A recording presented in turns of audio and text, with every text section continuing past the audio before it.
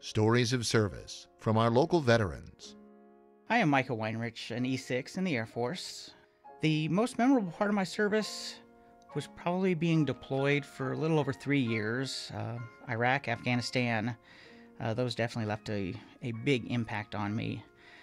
Today, I work for Western Illinois University as the Instructional Technology Service Manager. Reintegrating into civilian life, well, it was extremely difficult. You go from 14-hour days, being in danger all the time, being shot at, being on the lookout.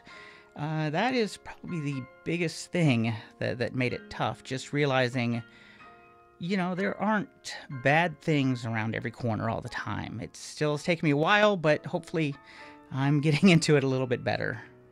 Stories of service produced by WVIK and WQPT for the Embracing Our Military initiative.